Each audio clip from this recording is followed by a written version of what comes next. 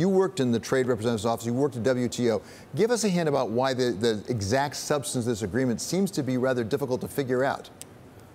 Yeah, it's not clear to anybody exactly what the president's talking about of this unannounced sort of trade measures that the Mexicans have agreed to. It's clear that they did agree to some things on the immigration side, but a lot of that were things that were already in the works or that had been agreed to earlier, or frankly, that Mexico probably could have done in a cooperative arrangement with the U.S. without this threat of tariffs.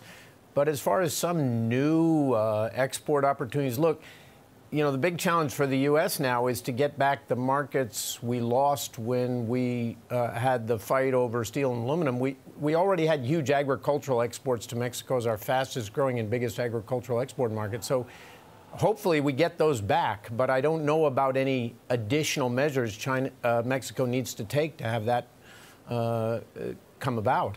Well, and I add on top of that the fact that the president keeps saying, well, for now, but we may change our minds. And in fact, in the joint communique that they issued, it specifically said further action would be taken if this didn't succeed. So what does that do to a businessman trying to decide how to do or whether to do business with and in Mexico? Yeah, business is not taking much comfort from the fact that the president, for the moment, has pulled back, because if you saw his recent tweets today, he's still clearly enamored with the idea of using tariffs whenever he wants for whatever policy goals he wants, and he believes they're good for the U.S. economy.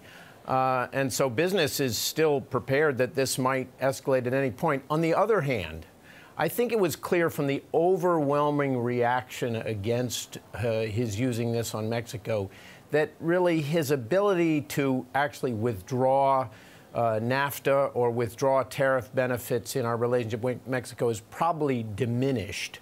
You know, I think the Congress was showing a much greater resistance to this, a much greater likelihood that they would overturn his action. Business was prepared to bring legal challenges against it. You know, everybody's accepted that he's going to have an ongoing tariff fight with China. They don't like it. There's limits to what they want to see there. But I think in disrupting our biggest and best trading relationships with our North American partners, he's going to find it more and more difficult to use the tariff threat.